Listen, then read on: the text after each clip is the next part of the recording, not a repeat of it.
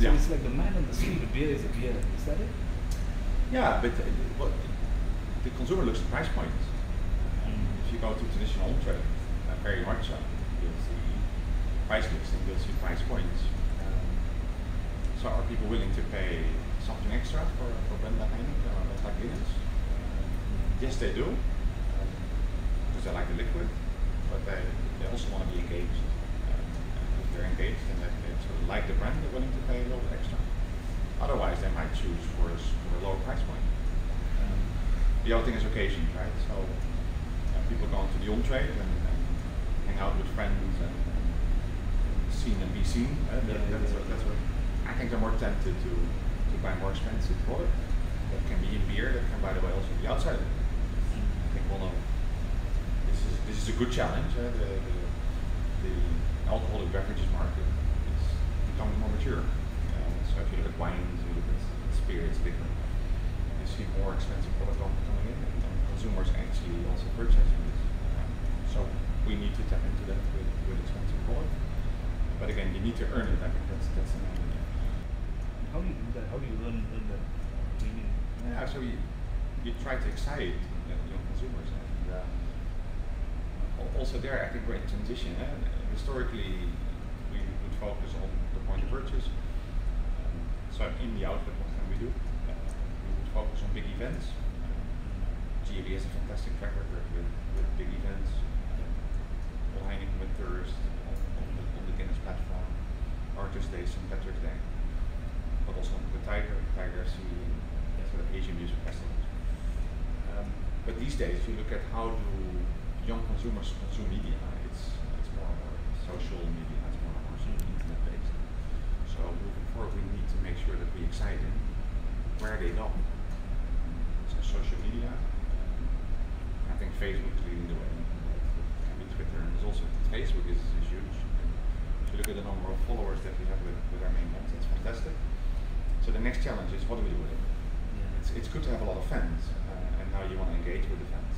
And I think we're doing it. Right? Yeah, it's sort of almost like that. If people say I'm a fan, that's quite big. So they really tell you they like you personally, and they almost want a personal relationship with you. So we earn the like, and now we have to do something with the like, because otherwise it becomes like, yeah, okay, it's this brand owner, I like the brand, but maybe it feels a bit static. So we need to work really hard to engage. And that makes marketing harder, by the way. So you get consumers closer, that makes it also harder. Expectations, maybe. I guess so. Yeah. So that's one of the keys into the future that we're trying to do this. And it doesn't stop with Facebook. I think there's a lot more. But the way consumers consume media is dramatically changing. It's going to change the world totally. And to be honest, I'm new to Asia, but Asia is leading the way. If you look at internet consumption, social media consumption versus other parts of the world, Asia is clearly leading the way. The number of fans we have on our pages far exceeds other parts of the world that I've worked in, and that's a phenomenon. And we're now learning how to deal with it. You have a presence in Malaysia, Guinness Anchor Malaysia. Are there any other parts of the world that Guinness Anchor Malaysia has a presence in? No. Is there any plan in the pipeline? You talk about Asia per se. Yeah, no, I mean, at the end, it has a little bit to do with our structure. GAB, the holding company of GAB is a company called Keppel.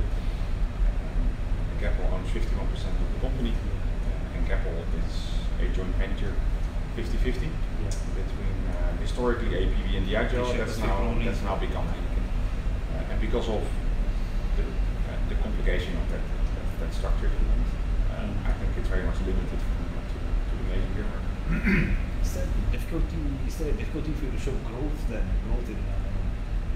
Yeah, we talk about a mature market a lot, and if we say mature market, we say the beer market volume is X, and that's only grown moderately.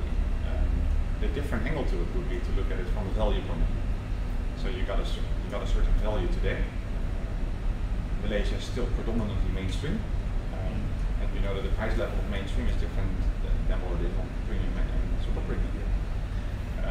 So if we can engage with next generation consumers and we can add value to the market, we can continue to grow. It's nice to have volume, and we love volume market share, but we like value market share even better. So that drives your profitability. That's your bottom line. And that is then what drives the bottom line. And I think that is in even more mature markets, if you want, because mature is maybe in terms of volume where it is, it's a moderately growing market, but it's not mature yet in terms of where it can be in segmentation. You go to Western markets, more Western markets, we see that it's like a pyramid almost. Instead of having 70% in mainstream, it'll be 40 to 50. There'll be a lot more premium and a lot more super premium market. And if GDP per capita keeps going up, which it is in Malaysia, we can expect that. So there'll be much more value in this market than there'll be volume. But that's still very exciting to tap into. Yeah. There's a lot of consolidation in industry as well. I think Hauser, InBev took them over. Yeah. Then you've got Coors, Miller, and you guys are up against some of the big players. So what's your strategy like for that? Yeah. I mean, even regionally, it's quite tough. I think Singa is owned by quite a strong player. Yeah, so globally there's been massive consolidation over it's roughly 15 to 20 years. So if you really go back 20 years ago, the top 4 brewers in the world had a share of about 15%. That's now 60. So that's massive. The biggest player by quite a distance is AB InBev. It's Belgium based, and the Belgian and the Brazilians, that was sort of a merger. Some people call it a reverse takeover, but it's sort of a merger. And they've been very aggressive. They now own 25% of the global beer market, which is huge. And then there is SAB Miller. Yes. So that's one American, so the number 2 American company brewery with South Africans. South African has been a closed market, a monopoly for a long time. So SAB was able to make a lot of money in that market, and they expanded quite fast. So they're now in revenue, they're the number 2 in terms of what we call gross profit net. GP nets are more value market share. They're number 3, and then Heineken NV is in revenue number 3, in value number 2. And then you're talking sort of 12-13% of the global beer market. But the likes of Carlsberg are right behind it. So this one of our brand owners is Heineken, the other one is Diageo. Diageo is again then by far in spirits leading the marketplace. And next to beautiful spirits, they have the Guinness brand, which is in stout the phenomenon. And I still think it's great that with a product like Guinness that they're able to dominate the market and lead the market the way they do it. In many places, so a lot of people think it's sort of Ireland and that's it, or Great Britain as a whole. But you come here, we can travel to Indonesia, we can go to Nigeria if you want. There's many places where Guinness is actually unbelievably big. People refer to stout as Guinness. Yes, it becomes synonymous. That's very interesting. You can actually tap onto Heineken then if you need assistance and all that. Yeah. I think that that makes a system strong. That was what I was so there's best practices, and I think there's with more affluent consumers there's a need to be creative. So what we're trying to tap into, both Heineken side and the other side, is there anything good happening? The notion of peak promotion is that a price promotion which is sort of straightforward, you lower the price a little bit, that's a promotion, but consumers are not really interested in that. At times they are, because I think lower price always works, but it's more how do you drive excitement. So value add promotions, what that means is an example where we can tap into brand owners, but it is also systems and processes.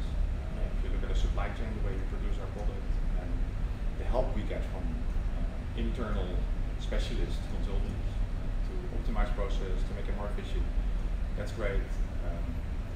And another element which I want to mention is social responsibility. And the likes of Heineken, the likes of Diageo, sort of it's citizenship. How do you lead the way? This is about reputation, but this is also about drinking sensibly. So how can we, because we're in the business of selling alcohol, but we want to preach, if you want, with moderation, please. And beer is a beautiful product. I can show you studies and how healthy it is and all that, but it contains alcohol at the same time. So we don't want to overdo it, but we are saying to consumers, in moderation, it's great. It's a relatively healthy drink in terms of alcoholic beverages. Please don't overdo it. So these are some of the elements that we can tap into the mother companies, the brand owners, that helps us with our position in the market. How about beer sales? Has it been tapering off or has it been picking up? Because I mean, on a personal basis, when I look around, I see a lot of people switching to like single malt whiskeys. Yeah. And even those who drink beer, they go out in a group, they rather buy a bottle of whiskey or vodka, something like that. That's a really good question. I believe that the beer category, if I take spirits for a second, spirits category has been very innovative over the last decade. Very creative in the way they operate and the way they activate. And although premium and more super premium and premium, if you want to use these words, that may be beer, but they've been really good in addressing that issue, coming with more accessible product, coming with solutions, and really tap into sort of entry level. So this is all about legal drinking age, but there is an entry level in alcohol and tapping into that, and potentially a little better than beer as a category. This is a global phenomenon. I think the big brewers realize this. So one of the keys into the future is innovation. We have to excite our consumers again, and this is important. And again, looking at the 4 brands here, this is really important. What do we do with it? How do we dress it up? Can we do line extensions? Can we potentially bring a bit of excitement around the beer category? Because if you don't, then you'll grow in moderation, which is not happening, and that's of course not what you want. Market share. What is your market share for Guinness Anchor? For? Guinness Anchor. Yeah, but so we don't share data, so and we can do the guessing game. What is clear is that we're leading the market. I think over the last 12 months especially, we've taken the approach to be slightly more value driven than volume driven. I'll give you one example on the modern off-trade. We go into the supermarkets, and then some of the price levels that you see are at times questionable. We want to drive our brands, and we're quite keen on making sure the positioning is right. So if I would guess it, then and I think that's documented. We lead the market. There's been numbers flying. Is that number under pressure a little bit if you do value market share? Maybe yes. From a value point of view, absolutely no. So it's a little bit the way you look at it. I'm not so worried about losing a little bit of volume if it's the right thing to do. And the value strategy is going to bring you much further, in my opinion. It's more sustainable than to say we're trying to buy volume at all costs. It becomes a little bit also to consumers that are more and more intelligent. You cannot in one channel sell a beer at a high price and in another channel sell the same beer at a very low price. In my opinion, that is a little bit, it might bite you over time.